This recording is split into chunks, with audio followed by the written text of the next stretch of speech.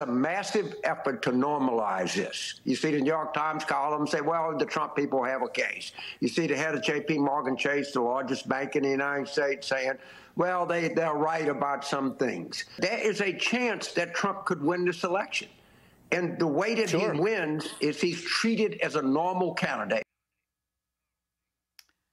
Of course, if Trump was as wacky as they say, they would want him on TV as often as possible, right? And then there was this moment when Vivek Ramaswamy threw down with Charlamagne Tha God this morning. Trump will say something. They will pick one word he says and then actually have you respond to it. Talk about the actual substance, about what we need to address. It's hard to when you got a guy who says he wants to be a dictator for a day. It's hard when it's a guy who says it's hard when it's a guy who says you got to terminate the Constitution in order to overturn the results of an election. It's hard when it's a guy who's led an attempted coup in this country. No. The derangement syndrome.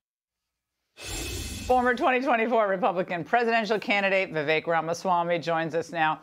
I thoroughly enjoyed your exchange. He's kind of a fun guy. I mean, he brings on people who disagree with him. So I respect Charlamagne Tha God for doing that. A lot of left-wing people won't do that. But they still don't really get why millions and millions of Americans like Trump, do they? They don't understand it. I'd like to think I made some progress. We were supposed to go for 45 minutes. We went for an hour and a half. And one of the things I had him do, Laura, was he said Trump is quoting Hitler and that he couldn't get off of that. So I said, let's pull up the exact quote of what Donald Trump exactly said. Oh, no. Because I know Donald Trump, and he's not a guy who quotes Adolf Hitler. Turns out it was just a basic statement of a border crisis that we have. And it happens to coincide with things that a bunch of other people have said through human history. And I think that did change their mind a little bit because they hadn't even known what Donald Trump's quote was. They just know what MSNBC says that it was. And I think this is our path to winning in November in a landslide, Laura. Stick to the truth. Cut through those left-wing media narratives and get to the actual facts. Free speech is the American way. Let every people hear the best argument from every candidate and make the right choice at the ballot box. And that's exactly what these people want to prevent from happening. But the more we're committed, actually our side is committed to free speech, the more likely we are to deliver a landslide. And I think that's what's coming this November.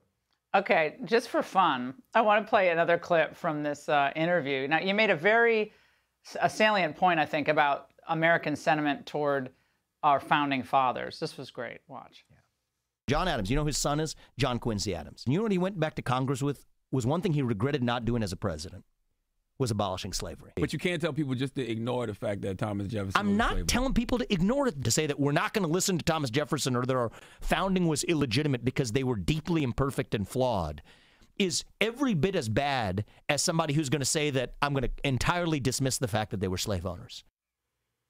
First of all, Vivek, nice looking in the black T-shirt, okay? That was very cool to be on with him for that. But why do you think some Republicans seem to have such difficulty with the American past and history? They get very scared when they're talking about people like Thomas Jefferson.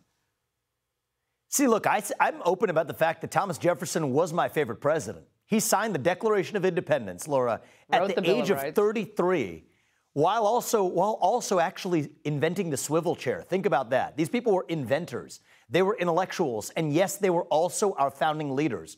Were they imperfect? Of course they were, in the same way that you and I and every American and every person today is too. And the very people who are decrying our founding fathers for being the slaveholders, following the written lines you're supposed to recite, Republicans and Democrats alike, they're the very people who would have been the slaveholders 250 years ago. And so our founding fathers, they were not the conformists. They were the pioneers. They were the explorers. And what I want to revive is that founding spirit, not by claiming that they were perfect, but by recognizing their imperfections. They were still committed to the pursuit of a more perfect union. And that's what we are as a country. We're not perfect, but we're founded on the pursuit of a more perfect union. That is what makes America great. And I think that's what Republicans need to stop being so shy about and start actually celebrating and wearing on our sleeve.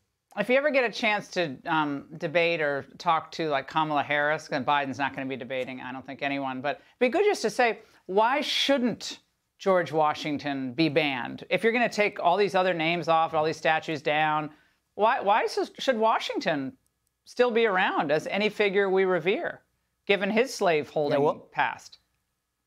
I'll file that away, Laura, and I'm looking forward to hearing Kamala's answer. I don't expect it to be super coherent, but I'll be sure to face off with her on it. All right, but she'll repeat the same phrase over and over again. All right, Vivek, great to see you. Hey, Sean Hannity here. Hey, click here to subscribe to Fox News YouTube page and catch our hottest interviews and most compelling analysis. You will not get it anywhere else.